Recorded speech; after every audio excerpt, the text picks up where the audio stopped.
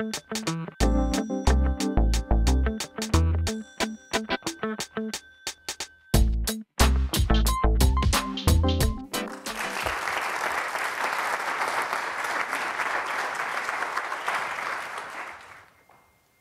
Thanksgiving, I went to the bathroom.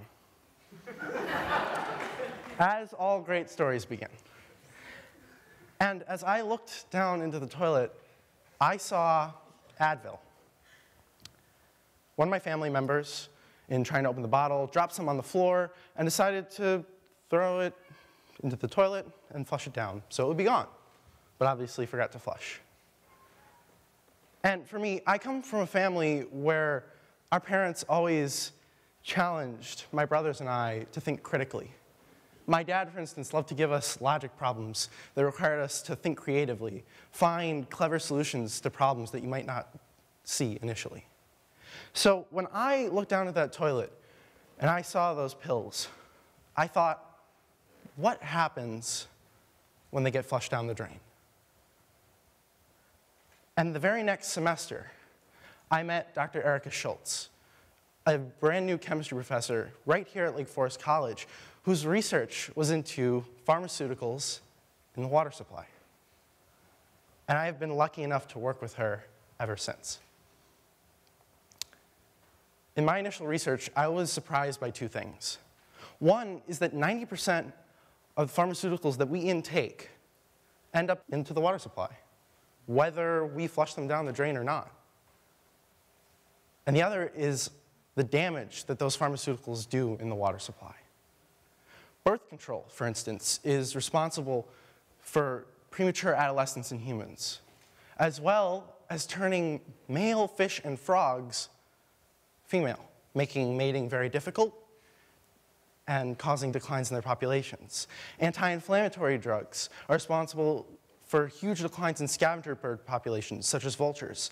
And there's no telling what behavioral changes have occurred in animals and humans because of the antidepressants and anti-anxiety drugs currently in our water supply.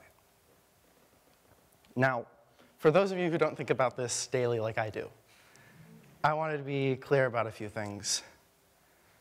First, when I say 90% of pharmaceuticals that you intake end up in the water supply, I don't mean that the pills are still floating out there in Lake Michigan. What I mean is that the chemical inside of the pharmaceutical that's responsible for its function is still intact and active where it's not supposed to be. And I know that this is starting to sound a lot like chemistry. That hated subject for so many high school and college students that seems designed to be incomprehensible and impossible to understand. But I promise you that when you say it the right way, chemistry makes sense and is amazing in so many different ways. So to that effect, I've made this talk designed specifically so that anybody listening to it can get something out of it and appreciate it. So instead of showing complex chemical structures that so many people will say, no, to, I'm instead going to be explaining chemical reactivity and the breakdown of these molecules using Jenga blocks. And we'll get to that. But with all of this out of the way, let's talk about this problem, why it's a problem, and what the solution to it might be, by taking the journey of the pharmaceutical pill when it gets flushed down the drain.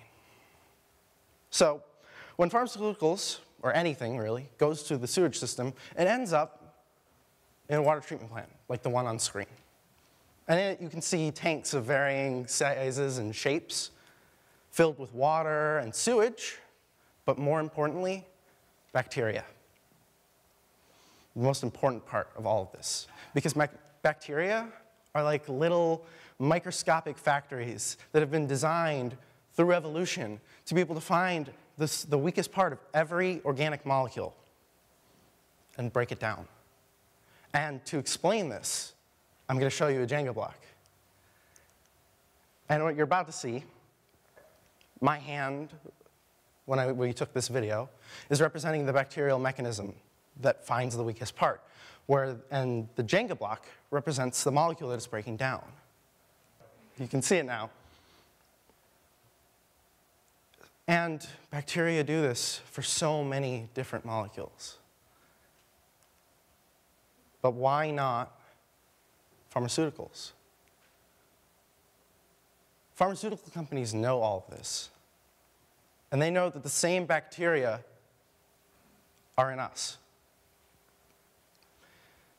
So what they do is they take that weakest group that the bacteria can find, and they modify it chemically, adding some group that bacteria don't know how to deal with because they've never been encountered with it. And when they do that, it looks like this, where the modified group prevents the bacteria from finding the weakest part and causing the whole thing to collapse. And that's a good thing, because then it goes through our bodies unchanged with its function, and we get to reap the benefits. But the consequence of that is that we excrete these compounds unchanged. They go through the sewage system unchanged. They end up in the water treatment plant with the same bacteria that don't know how to deal with it, unchanged, go through, end up in our water supply with the same function, but not where they're supposed to be. So what's the solution to this? Because the problem's clear. It's the group that the pharmaceutical company put on there. And we can't just say, all right, pharmaceutical companies, you're not allowed to put those groups on there anymore. Because then they would just break down in our bodies, and we wouldn't reap any of the benefits. So instead, what the Schultz lab is hoping to do, and has started to do, is to modify that group that the pharmaceutical companies put on there in the water treatment plant. And because we're working in an environment with bacteria, we fall under the lens of biocompatible chemistry, which just means chemistry that doesn't harm or kill life. And this relatively new field of chemistry is used for a variety of reasons. Everything from tumor imaging, using firefly enzymes, to adding chemicals into bacteria so that they can perform new chemical reactions without changing their DNA. But for us, it's really important that we're biocompatible. Because if our reactions that we design end up being toxic to the bacteria and they die, then nothing will get broken down in the water treatment plant. And we're going to have a far greater problem on our hands than just pharmaceuticals in the water supply.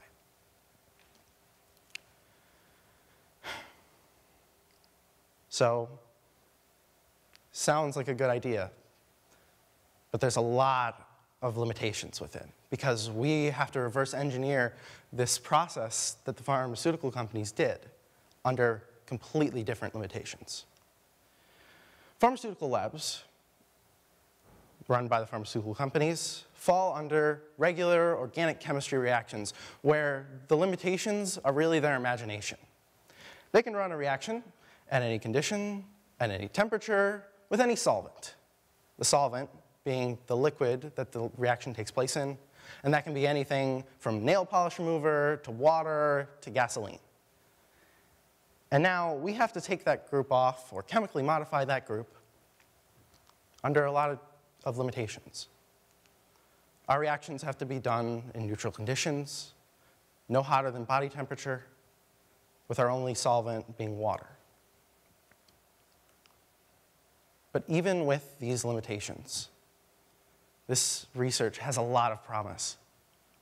In our lab, we currently have multiple reactions that are working in the conditions I just presented on. And we hope in the coming years to be able to compile multiple biocompatible reactions together, hand it off to a chemical engineer at a water treatment plant so that they can pick the best one to scale up and start reducing the concentration of certain pharmaceuticals in the water supply. This problem, this whole situation, is a perfect example of how in so many aspects of our life, when we encounter a problem, we just want to take everything that's causing the problem away. So many articles you'll read on the subject say that we need to stop using pharmaceuticals. Limit your pharmaceutical use. If you come close to a pharmaceutical, run. Without seeing all the great things that these pills do. And the amazing thing about humans is our ability to innovate, think creatively, find clever solutions to problems, whether that problem is scientific or personal. So let me leave you with this. The next time you encounter a problem with options you don't like, think critically and find a new one. Thank you.